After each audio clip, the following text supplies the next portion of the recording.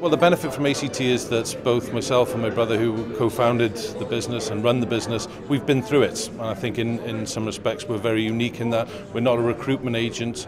We make sure we work with all the athletes before they retire, so they have a full planning of their career, their education, their work experience, and we look after the psychological preparation side of it. As well as that, we back it up with social media training, sales training, public speaking presentation, etc. So we make sure that that athlete is fully rounded. The day they retire, they can pick up their briefcase and go to work. Being an elite sports person is no different to being an elite businessman or businesswoman.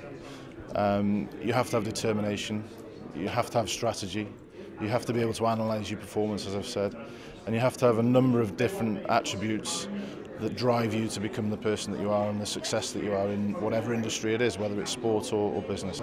Well, I think one of the things that I can bring to ACT is the level of experience I've had over many years in industry, through all the various disciplines, through sales and marketing, through manufacturing, general management, running large companies. My last role before retiring was as president of a multinational company. I was responsible for Europe and Asia.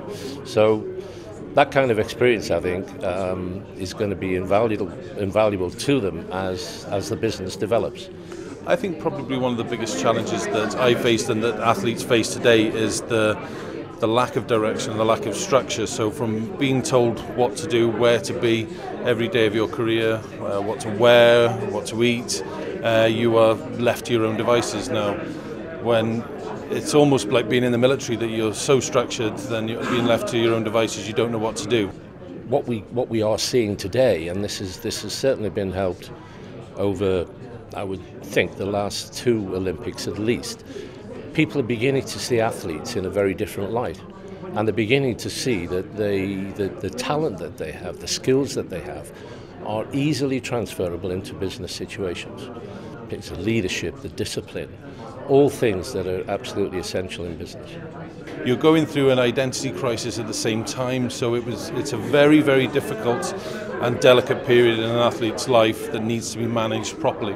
I think somebody said recently that they're absolutely amazed this has not been done before. We're here and we're going to do it.